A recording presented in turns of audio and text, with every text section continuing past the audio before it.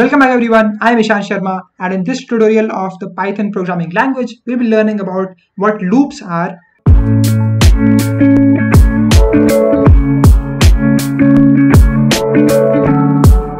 how does the for loop work. We'll be talking about the syntax of the for loop, and then we'll also be solving some problems. Okay, we have some examples that I want to show you so that you can get a clear perspective of what the Python for loop system works like. Okay, so yeah, let me just go through the iteration and what loops are. Basically, loops is something that you are going over through again and again and again.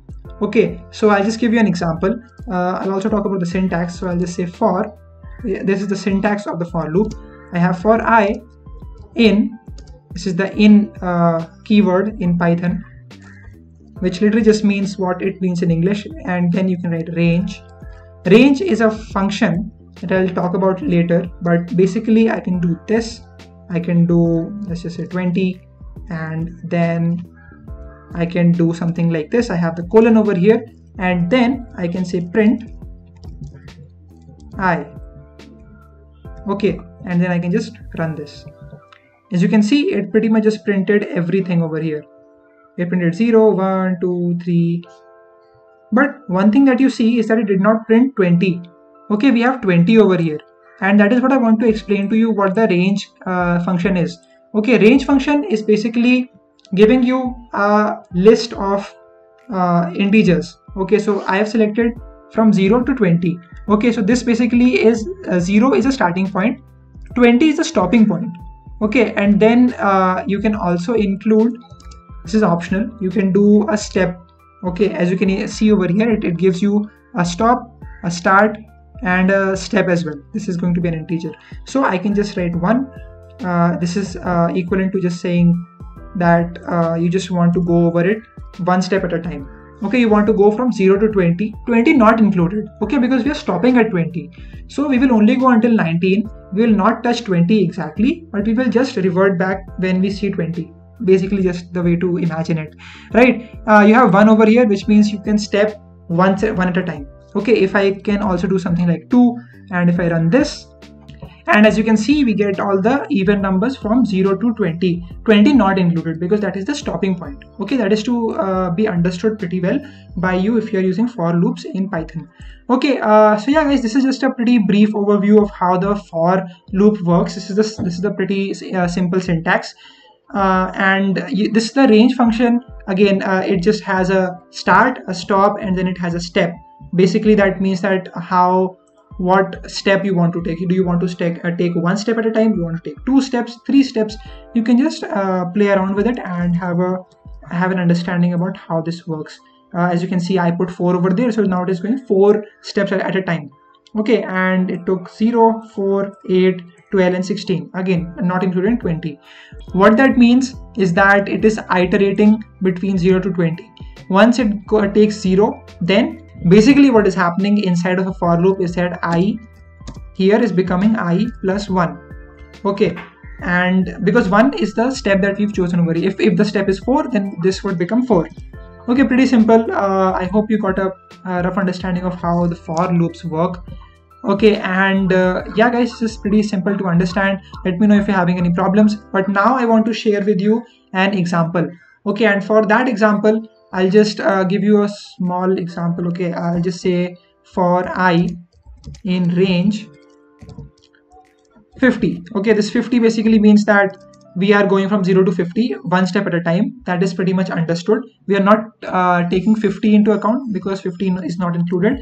Okay, I can just say if the numbers between 0 to 50, if that I is divisible by 4, let's just say, and that is equal to 0. Okay, that is just how you use to check if a number is divisible by some other number. In this case, that is 4. I can say print, let's just say yo. And now if you go around this is printing yo as many times as this is getting divided by 4, and if that is true, then it prints yo. You can also print I over here. It will show you exactly which numbers they are. Okay, and again, as you can see, it printed 0, 4, 8, 12. You understood basically, right? This is a pretty simple example of how a for statement works. You can have if statements inside of it, you can have another for statement inside of it, which makes it even more complicated. But this is just a pretty simple overview of how the for loop works. Now I just want to show you one good example of using for loop, and that is something inside of the project Euler. Okay, project Euler is a website which will provide you a bunch of problems to solve, and these are mathematical problems that you can solve using whatever language you want to. In this case we are using Python. Okay, and this is the first problem from project Euler or Euler, whatever you pronounce it like. Okay, this is the first problem, and it says if we list all the natural numbers below 10 that are multiples of 3 or 5, we get 3, 5, 6 and 9. That is completely correct, right? If you have 0 to 10 and you are choosing multiples of 3 and 5, you get those numbers. The sum of these multiples is 23. Okay, pretty much you just added 3, 5, 6 and 9. Okay, now it is asking find the sum of all of the multiples of 3 and 5 below 3 or 5. Okay, 3 or 5 is too important to understand. Below 100 or below 1000 actually. Okay, so what we can do here is that we can start off with declaring a variable that could be just a normal total, and that could be currently equal to 0. Then I can do a for loop, and basically I want to loop over. As you can see, we are talking about below 1000. We are not including 1000, we are going below 1000, 0 to 1000, right? This is the for loop. So I can write for I in range 1000. Okay, you can also do 0, 1000, but I'm just simplifying it. And this is next, it is saying multiples of 3 or 5. Okay, multiples of 3 or 5. So we are putting a condition over here. Okay, condition. So I'm saying if. I'm putting an if statement over here. I say that if I is divisible by 3, so as you have seen in the previous example that I gave you, divisible by 3, so that means this, or we can use the or keyword like we use in English. We can say I is divisible by 5, and it is going to be equal to 0. Then what we want is that we want to print. What do you want to do? Okay, so now what we have to do is that we have to look at the total. Okay, the total that I declared over here. Okay, the value right now is 0. What I will do right now is that I will just take it and I will equate it to its value plus I. Okay, this I is a number between 0 to 1000, not including 1000.